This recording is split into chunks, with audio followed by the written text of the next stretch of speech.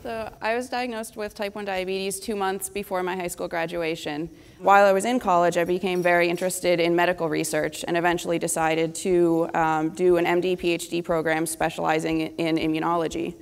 So then I started looking at all the different programs around the country and looking for ones specifically that were very strong in immunology, and one of the best ones that came up was the University of Washington, in large part because of the research done at Benaroya Research Institute. So my first introduction to BRI was actually not as a clinical trial participant, but as a student in Dr. Nepom's lab for my first research rotation. And during that rotation, I started hearing about all these amazing clinical trials they were doing in type 1 diabetes, and that in fact they would pay me to give a blood sample, which on a grad student stipend is pretty nice. I've done a number of trials at BRI, but the most exciting one for me is the artificial pancreas system.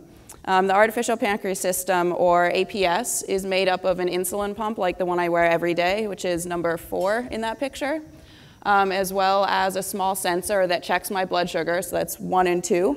And that sensor sends the blood sugar to the computer that houses the brains of the system, which is number 3.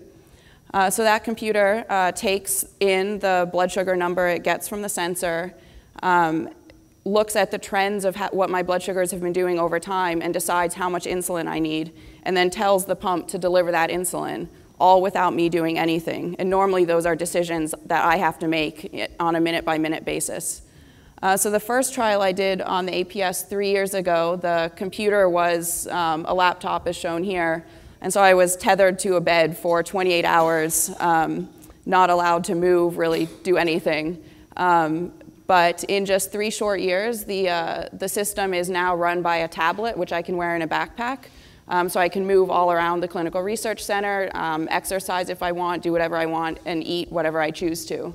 And the next phase, hopefully within the next year or so, we'll actually get to leave the research center, go out into the world, and the whole system will be controlled by a smartphone, which I have with me all the time anyway.